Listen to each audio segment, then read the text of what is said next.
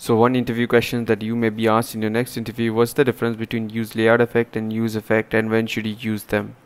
So in terms of use effect, it will run after the component has successfully mounted on the screen, or basically rendered on the screen. So all the side effects that are related to use effect will run after the rendering process, and it doesn't block the process because everything happens after the rendering. So inside the use effect, you may use it to fetch any data, or update any data, or anything with data manipulation that happens after rendering.